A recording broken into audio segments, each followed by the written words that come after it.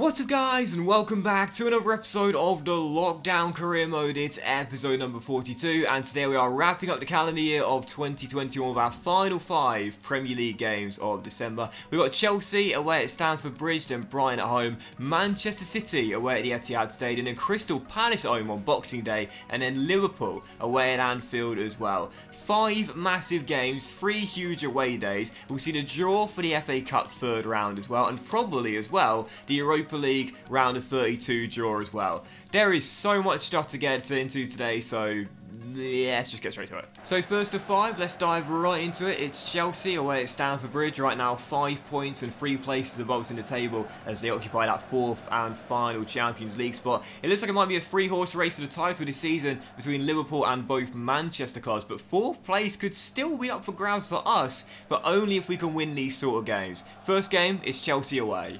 Of course, this is the ground where we had our first and only scalp, if you count it, which I really don't. It was in the FA Cup quarter-final last year. We won on penalties, but again, I don't really count it, to be honest. So still waiting for our first in the Premier League, that's for sure.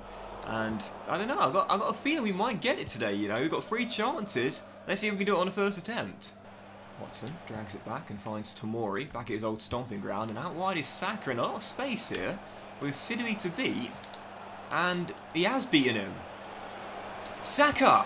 Good save by Kepa, patted down and cleared away by Chelsea. First shot on target coming to the visitors. That's what you want to see. Werner has us on our heels right now. And the former RB Leipzig man finds Pulisic. First real chance for the Blues. It's cut back and Werner smacks it in. That's what the Blues fans will be seeing next season in real life. The German opens the scoring. Chelsea in front. They just need the one chance there. Timo Werner playing a quick little 1-2 and just drills it first time. And it's past Samba in a flash. 1-0, Chelsea out the early advantage. Hayden, big interception, but it's going to drop straight to Jorginho as Chelsea win it back. Ridiculous, and now a golden chance here with the Italian sliding it through to Werner, looking for his second goal. Crosses to the middle, and Jorginho's tackle, and Watson and Tomori just scramble it away. You get no luck whatsoever on this difficulty. Still in this though. Second half begins, only down by a goal. And we actually played pretty well in the first half on a few occasions. We had a couple of good chances. The final ball was just lacking. And we had the first shot on target too. So still firmly in this here as the second half begins. And as Saka plays a 1-2 with Travis, we'll have the first chance of the half. And it's cleared away. But again, we're getting in. We just can't play the right final ball. No goals, no points. But once again, I thought we actually did really well today. Stood up to the AI on Ultimate almost every step of the way. If the final ball was there today, we would have found a leveler at some point. We're getting closer. I don't think it will be long before we pick up our first scalp. I think the draw for the FA Cup third round has just been made as well. And it has indeed. And we've got Hull City in the round of 64. Is that going to be home or away? It's going to be away at the KCOM Stadium, the Championship side, in January. What about the Europa League? Has that been drawn? Has that been drawn yet, or is it? Oh, it has been. It has been drawn, and we can see it in the news screen here as well with the bloke pulling our name out of the hat, or the ball now, if you will. But it's going to be Nottingham Forest against. Not on that screen, are we? No, not on that screen. There we are, bottom of the list. Oh, Fenerbahce. First leg away in Turkey. Oh, I remember those welcome to hell banners. That's going to be a tough tie to get through that one. We faced the Turkish side in the group. We've got another one in a round of 32. Fenerbahce, first leg in Turkey. So moving on, second of 5 games as we aim to bounce back here at the City grounds. We take on Brighton with 9 wins in their first 17 games and off to a good start. Won't be an easy clash, but with Man City away next, we need the 3 points here. Come on, Nottingham Forest. If we can't beat the big teams, we need to keep on winning in these games. But it is worth pointing out, last home game in the Premier League, as Travis hits the woodwork and puts it behind for a goal kick, was of course a 2-0 loss to West Ham. So with that in mind, back-to-back defeats in the league, I'm a little bit concerned. We're going to watch the teams above us right now in the European places pull away, and we won't be able to catch them up. That's why this game has to be a win. Draw won't cut it. Saka, Marco. Shot blocked, second one comes back to him, and Marco makes it 1-0. This guy was so good in the last episode. That's been the last 2, really, and Marco van den Berg gives us the lead. Those sort of lucky bounces you just don't get on Ultimate. That will never ever happen. But on the other difficulties you get them, Marco's first shot block comes straight back to him and finishes at the second time of asking. Again, if that's Ultimate, it's cleared by Davy Prupper. Instead, the German, eyes on the prize, drills it home, 1-0. Hayden to Travis, and away goes to box with Josh making a move. Oh, this should be 2. This should be 2. King's got the speed. And he's got the end product. Oh, Josh King, what a start for the Norwegian. 2-0 Nottingham Forest. It's at 6 or 7 goals in the Premier League already. He's on fire. I know we're 2-0 up, but I'll tell you one player that's really struggled today, Mason Watson. He's surrendered possession like 3 or 4 times already, and that shot by Davy Prumba sneaks in at the near post. Mason today just looks totally out of sorts. I don't know what's going on today, but for some reason he's a little bit slow off the mark. Maybe the kid feels a bit burnt out, not entirely sure, but Prupper with a finish. 2-1, and yeah, this is a bit worrying really. It's now 4 straight Premier League games without a clean sheet for Mason and the boys in the back line, and it will become 5 away at the Etihad in our next fixture, right on cue in the top left there. Maybe, just maybe, considering our game was built on defence last season, we're not quite as good as we think we are at the back. Need to improve a little bit as King finds Marco, and that's a lovely first touch but couldn't get away. Yeah, I'm a little bit concerned about how poor we've been defensively. I think I might put Joe back in our starting 11 in the next game, as Samba has to bail me out and keep us still leading by 2-1. This is a really little concerning run here, especially defensively. We just, for a team that was so good at that last season, this year it's totally changed as Mason can't block the shot, and again, I'm bailed out by Bryce. Travis flicks it over his head and nods it to Marco. Quick little passing move. Very nice indeed. Origi inside. And that would have wrapped it up, but it will this time. That sort of stuff just would never happen on Ultimate difficulty. Josh King bags his second. Rebound deflected straight to him. Wasn't going to miss. Points in the bag. Nottingham Forest back to winning ways, but certainly not with our best performance. I thought we got away with that today. 2 lucky goals, Brighton dominating possession, Bryce bailing me out a couple of times as well. Yeah, I think we were very lucky. So 3rd of 5, Manchester City away at the Etihad Stadium, where Mason really needs a rest. Joe comes back in to captain the lineup tonight, and after this game we'll officially be at the halfway point in the season where we could be in 6th or could be as low as 9th. 3rd of 5, it's Man City away. Much changed lineup too. Obviously with Crystal Palace on Boxing Day in just 3 days time, that is a much more winnable fixture. We'd probably lose this game regardless of what team we've got, so it's a chance to experiment with a new formation, give fringe players some chances. Edin Dzeko back at his former team, warm reception I'm sure. But you know, last season we got a draw here and a clean sheet as well, so maybe, just maybe, we could get it again. Mahrez down the right with Tomori to beat. And in goes the cross, and Sane just got a step on Joe, switched off for a second. I don't know what he's complaining about, that was his man. There was only one in the middle, and I think Bryce is letting him know as well, and now he realises it too. Riyad down the right hand side, takes it round to Tomori, quick cross in the middle, and Joe just totally lost his bearings. Sane heads home, 1-0. Ah, captain. You know, he'll always have a place in this team, but one thing's for sure, Fikayo has been so good since coming in, and we know Mason's the future of this team, so yeah, it's going to be tough for Joe. It's going to be tough for Joe now. I have been thinking about the possibility of selling him in January. I'm not against doing it, but I think I'd like to at least keep him here for the rest of the season, as Travis is denied by a great save by Stefan. Modric for Manchester City playing a lovely through ball to Sterling. We're scattered here, we're scattered. Dink to the far post. Olaza does enough, and the rebound turned in for a second goal from Leroy Sane. Scrambling, didn't get the bounce. Man City double it. I've mentioned it before about Ultimate, it really is just so frustrating. It's not like the AI play a different way or have a different play style, which is just harder to counter and harder to exploit and so on and so forth, so you need to elevate your game to win. It's frustrating how EA like intentionally impair your team, elevate their ability to an unrealistic standard, and obviously again have every kind of lucky deflection, lucky bounce, 50-50 ball go against you. That doesn't teach you how to become a better player or anything like that, you know. They've got to work on Ultimate. If they want it to be an enjoyable difficulty, but a challenging one that is a way of helping you get better at the game, they've got to modify it and realise it's not about, as Rodri's header is clear off the line, it's not about impairing your team and putting you at a major disadvantage. It's about improving the AI's playstyle and having their less exploits for you to beat them with. But I suppose that's just one man's opinion. As Dzeko finds Ghana. And there could be a chance here. Oh, go on, Edin. Oh, Edin! Go down! How many times have we seen this as well? Why don't your players go down on ultimate? There's clear contact, he doesn't win the ball, you go down, it's a penalty, but instead they always stand up. You don't get given anything on ultimate. I don't know. We'll get there eventually. We'll get our first scalp eventually, but to be fair, backup team today, it was to be expected.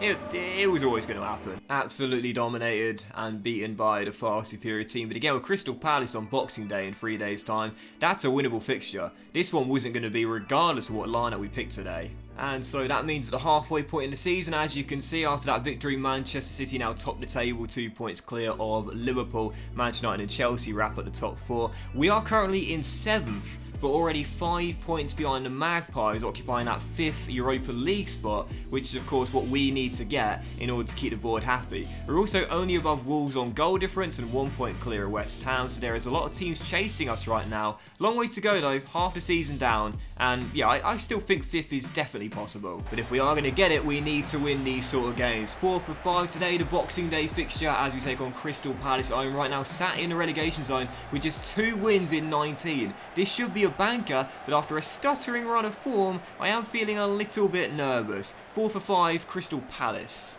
This has been a tough first half. 25 minutes in, still deadlocked at 0-0, and I've had a couple of shots that have both been blocked. Palace haven't really caused me much sweat, but at the moment, this game's got 0-0 written all over it, and that is not what we need. Come on, Travis, that's yours. Inside, and Tomori blocks the shot and does very well to clear under pressure as well. Still 0-0. Is there one chance before the break to get ourselves in front in a cagey first half? Oh, it's a great ball, and it should be 1-0 now. And it's not.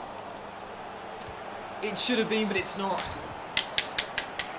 Divock straight forward, fluff my lines, the Welshman with the save, and it's still 0-0. This will be a terrible result. I think I might need to try something different in the second half and get the boulder involved, because at the moment what we've been doing hasn't been working. It's been a tough game.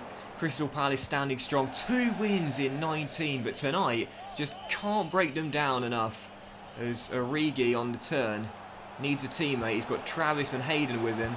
He'll come to the former, to the latter, back to Travis. I just can't find an opening. Can't find an opening at all. Corner for Crystal Palace, which Benassi takes, and James heads clear, but not fully, and Sakho's header, I thought was creeping in. This has been a tough run for Forest. Hayden to Saka, and away goes Bukayo. He's got plenty of pace, Bukayo, way more than James McCarthy, and there's men in the middle. Travis. Come on! One of those games, one of those nights. Forest's poor form continues. Good to get a clean sheet for the first time in a while, but that had to be a win. I want to stay in Europe. I don't want to drop out of it after just 1 year. Europa League's fine, but we won't even get that with these sort of results. I thought we defended well tonight, which is a plus, I suppose, but I don't know what's happened to Divock Origi. He had such a lovely run of form, but hasn't scored now in, I believe, 5 games. Come on, mate, we need ya. And just before our 5th and final game today, well, I was waiting for him to hit 60 overall, but now I'm not going to be able to wait any longer. Morgan Bell has come to me and said he wants to terminate his contract. And as we know, he and the right back, Dave McDonald, are probably the highest potential players we've got in the academy right now. So I like his stats. Jay Brother is getting a pro deal today. Can't check his potential, might as well find out his weak foot and skill moves and also positions. And it seems like he's a very versatile player, can play all across the back line, and has 3-star and is 6'2". I like that a lot. I tell you, he doesn't have very good defensive stats at the moment, but if we train those up, we've got ourselves a very solid, versatile defender. Like it. Oh, not another one. Oh, it's the right back as well. Of course. The 2 highest potential players want their pro deals today. Okay, alright. He is 61 overall, so we can check his potential and see how good he'll be. We'll take a look now then real quick, see his weak foot skill moves and list of positions as well, where Dave McDonald is an exciting prospect that can also fill in left back as well. I'd love it if he's got a 4 or 5 star weak foot, which he doesn't. It's 3-star, just like the left back, with medium low work rates, but only 5'6". so certainly not tall enough to play centre-back. But when going forward, looks really decent. So 5th and final game, and we know we're probably not getting anything from this. I believe they won the treble last season under Klopp, and it's now Liverpool away in our final game of December. A tough run of form, and it's only going to get tougher before January. With Hull on the weekend in the FA Cup, I want my strongest possible lineup for that one to avoid any kind of cup embarrassment. So weekend lineup, I'm playing for the draw. Let's see if we can get it. Come on, Nottingham Forest. Early corner for the Reds. Klopp not impressed as we're still deadlocked at 0-0 here. But as things stand, we're standing up strong to the hosts as Samba gets a touch on the ball and fists it away, only temporarily though, as Grujic, back from his loan spell at Hertha Berlin, finds Mane, and now Fabinho's shot blocked by Olaza and turned behind. Look at that, 3 or 4 blue shirts diving in there. That's what we need today if we're going to get a point. Fabinho's corner, Firmino, oh, fry off the line. Exactly right on cue, what we need, and oh! Doesn't matter how committed you are, man, they always find a way. What a goal. Mo Salah, with an absolute rocket, gives the Reds the breakthrough. It was brilliant from Dale Fry, heading that ball off the line, but as soon as it dropped to Salah, 1 touch, 1 shot, 1 goal. Liverpool in front, it's the Egyptian who is 11th of the year. Still in this, as Diangana.